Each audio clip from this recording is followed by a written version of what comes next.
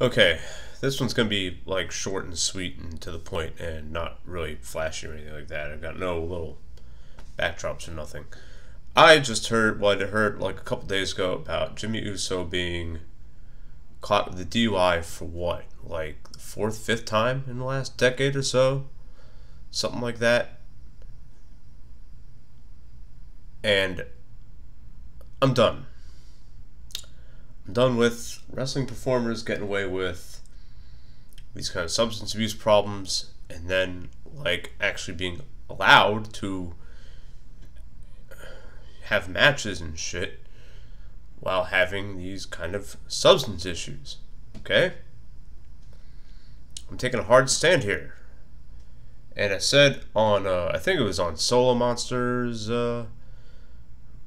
video about this, his little short. He had like a short on his podcast about it.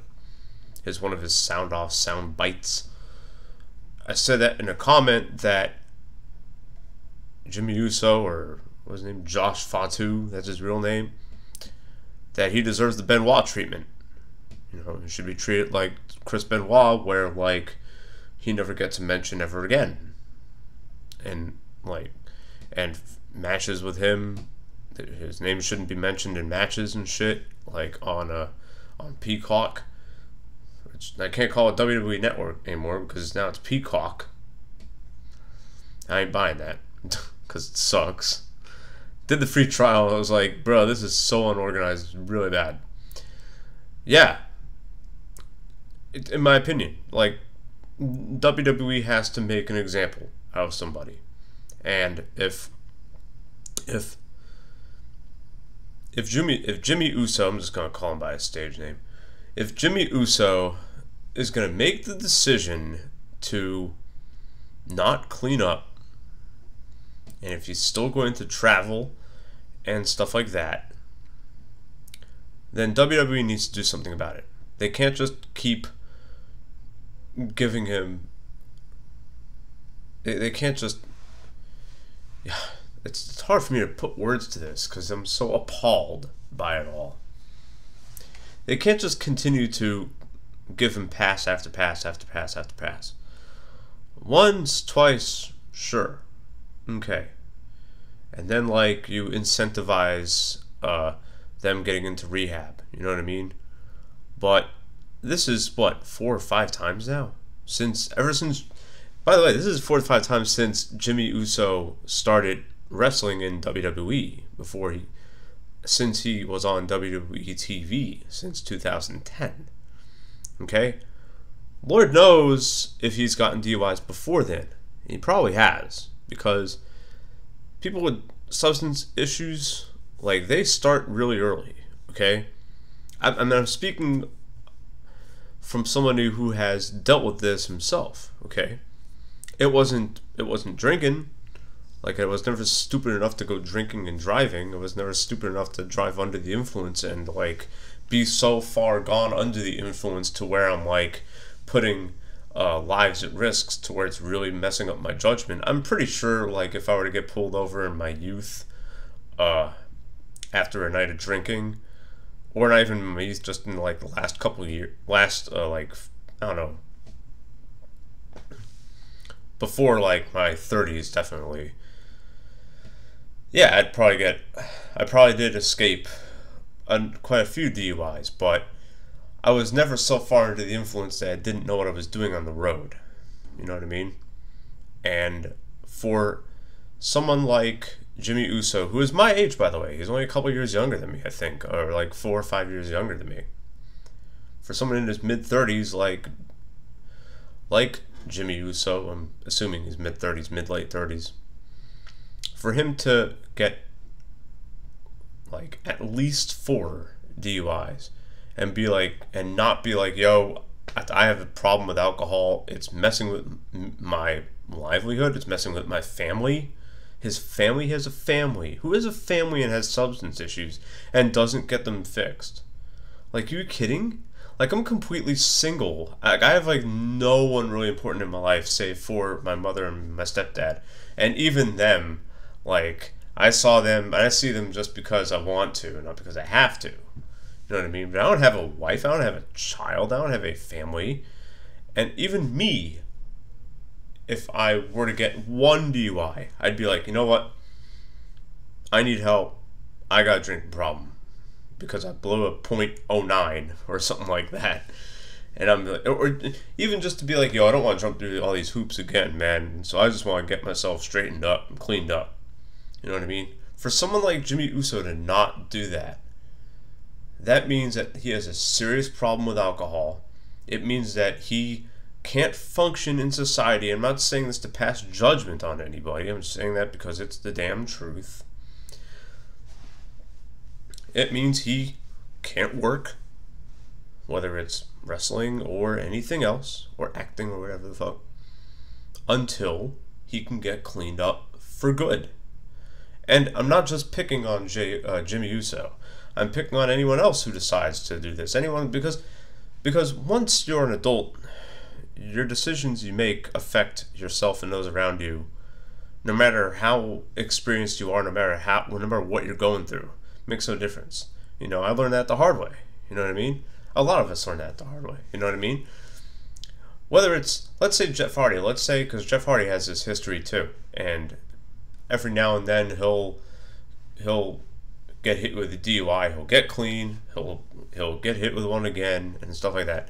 If you were to swap out Jimmy Uso for Jeff Hardy in this, I would have also said, yeah, give his ass to Benoit Treatment. I don't care if he's wrestled for the last 25 some odd years. I don't care if he's performed for the last 20 years in WWE. Make an example out of the guy. You can go to other organizations. Does this sound harsh? Yeah, it does. It really does. And I'm not one of these. I'm not one of these straight edge assholes. I'm not. I'm about as close to one as one can get without. God damn it! I can't speak. I'm about as close to being straight edge as one can get without actually being straight edge. Do I have the occasional drink? Absolutely. Do I make sure that I'm good enough to drive after I've had said drink? Yes. In fact, whenever I bowl, bowling league, I'll have like 1 or 2 beers after I bowl. And I'll have to wait around. I'll be like, okay, I finished this beer at 9:30. Okay, let me sit in my car until 10:30 because it takes 1 hour to get a drink out of your system. Just one, by the way. If you have more than one, it takes more than 1 hour. Duh. You know, this is stuff you learn in like junior high. I'll sit in my car and I'll be like, okay. Or I'll go to the there's a gas station right next to my bowling alley, so I'll just hang out there. Okay, let me go over to the gas station, maybe get something to eat, and hang out there until I am confident enough to drive sober. Just because I don't want to get a DUI, I don't want to get into an accident. Okay? I have that good sense and I don't have a family. I don't have anything. I'm pretty much alone in this world. So, if someone who does have a family, like Jimmy Uso, can't come to that realization, then he can't be associated with WWE. He can't. He really can't. And again, I'm not picking on anybody here. I'm really not, because let's swap him out for a wrestler who I like a lot. Someone like MJF in AEW. Now, let's say that MJF is a decade older than he actually is. So let's say he's 34 instead of 24, right? And let's say that he had like 3 DUIs and he's still able to perform, wrestle. I would be saying the exact same thing about him than anyone else. Would it really suck to see him not on TV and not wrestling and not having that kind of livelihood?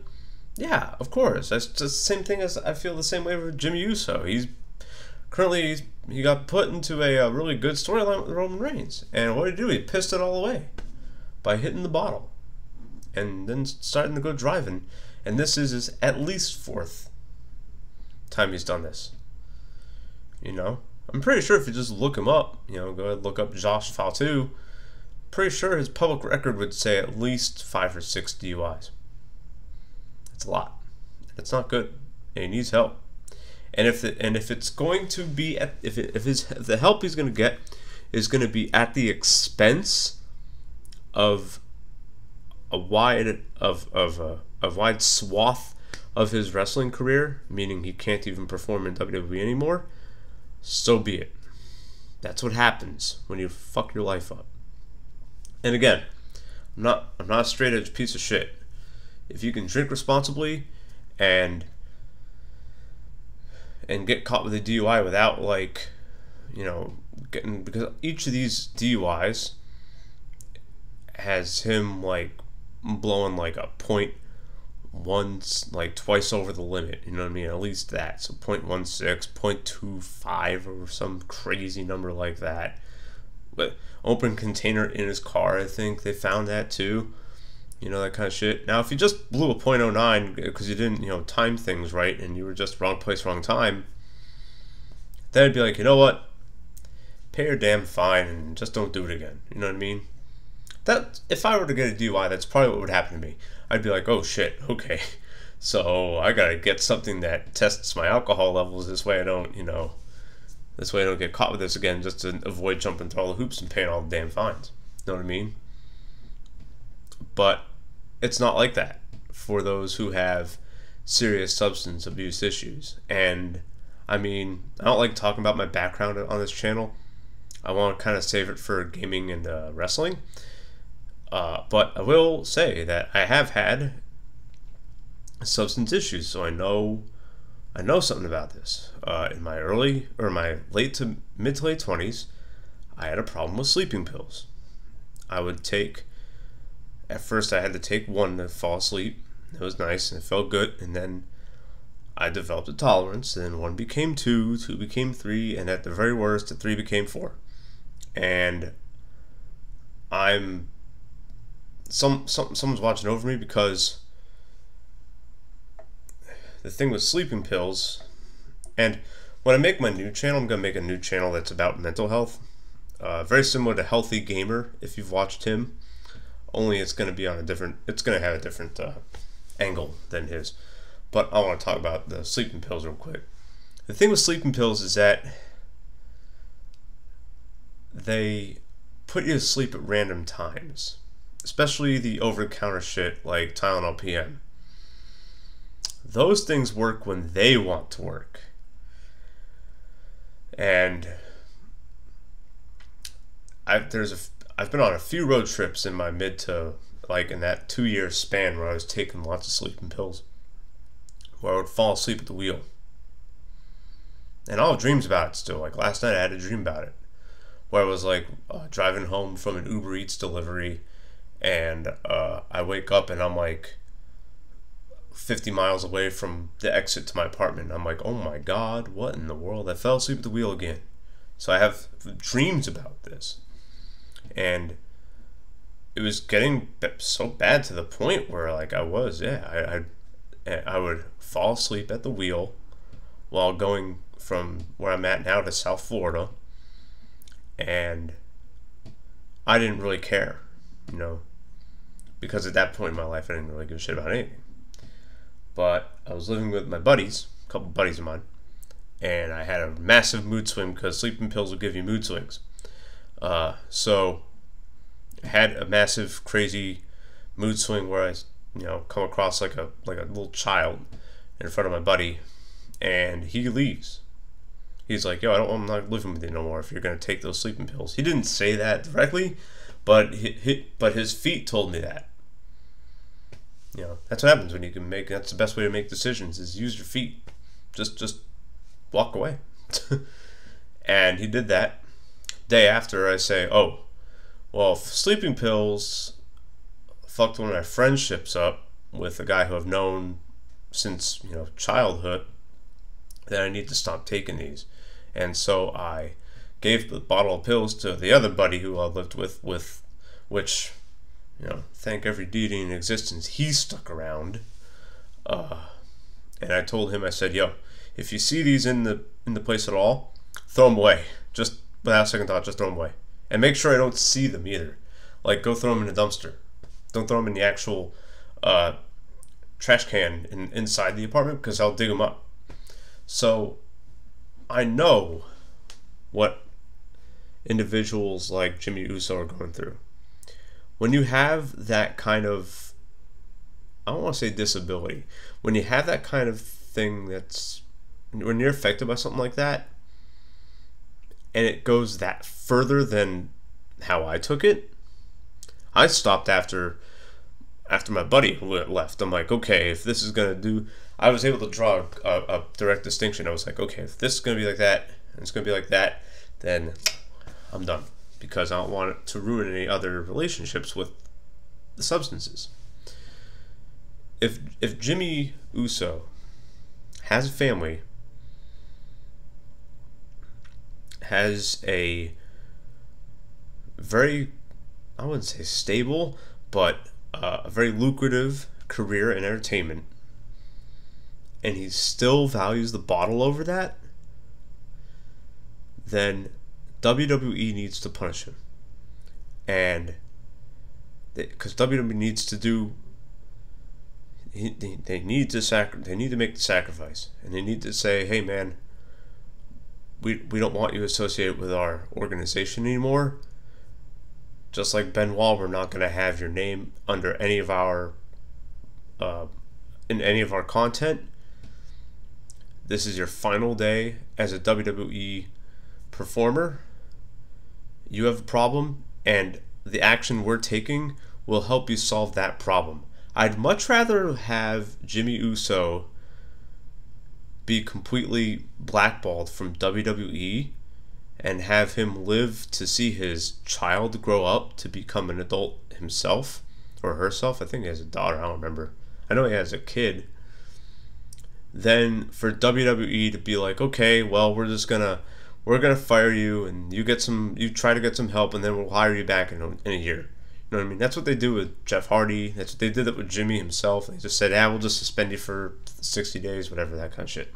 They should treat it like it is they should treat it like a legal substance. They should treat it like a legal substance, and what? Jimmy would be on what? His 4th strike? Yeah. And again, I got nothing against, I got nothing against casual use of any drug. Alcohol, whether it's legal or illegal. You know what I mean? But when it takes over your life, that's when there needs to be some serious intervention. It does. And it sucks for me to say that. It sucks for me to say that about someone like Jimmy Uso, who the way that WWE, has its performers act now, and the way that, with modern medicine and stuff like that, that's allowed us to go way past our prime when it comes to something like wrestling. He could easily wrestle until his 50s. Same with any other guy who's our age, his age. So, yeah, I'd much rather have WWE just close the book on him completely and make and give him the Benoit treatment. This way Jimmy can say, oh wow, well, if drinking is going to give me the Benoit treatment from the one organization that's actually treated me well for the last decade and some change, then man, I guess I better get some permanent help. Yeah. I'd rather have WWE do that than WWE do what it usually does, which is suspend him for some time, wait for him to get somewhat clean, and give him, a 2nd, 3rd, 4th, 5th, 8 millionth chance. Don't want that to happen, because I want to see Jimmy Uso live. And if he's going to have these kind of alcohol problems, with these substance issues, he's not going to live. He isn't. His chances would be really low. Like, I don't know, like 12.5%. Just like me when I took sleeping pills 15 years ago. And passing out at the wheel on the highway on I-10, on Interstate 10, going 70 miles an hour. Yeah, I'm very, very happy that I'm still alive, and I'm very lucky that I'm still alive. And it took my best friend leaving me to show me, okay, no more sleeping pills. And Jimmy Uso that can't compute to him. That means from that judgment that makes his problems worse than mine, and that really sucks. Than mine used to be, because now I'm completely clean. So yeah. Anyways, I've been rattling and rambling and running my mouth. I gotta get to bed. So, best of luck to Jimmy Uso, no matter what happens to him. And if I was able to get on Twitter, which I don't want to because Twitter's dumb, but I might have to anyways for the next thing I want to do, my next stream project. But if I could, I'd share this on his Twitter, be like, yo man, you need to get some help before you can step in a ring, bruh. Cause the way you're doing it now, you're gambling with your life, my man. And I don't think your family's gonna appreciate that at all. Yeah, best of luck to him. I hope he gets the help he needs. But WWE should give him the Benoit treatment. This way it can teach him a really valuable lesson, and hopefully get him clean for good. Because that's the only thing, in my estimation, that will do that. Is that if he gets the Benoit treatment. All right. Anyways, stream tomorrow. It's gonna be Dragon Quest 1. More grinding in that. I haven't done that for like a month. It's pretty bad. I've been really busy because I'll be moving to a new place. But I'll talk about that when I stream tomorrow. All right. Take care, everybody.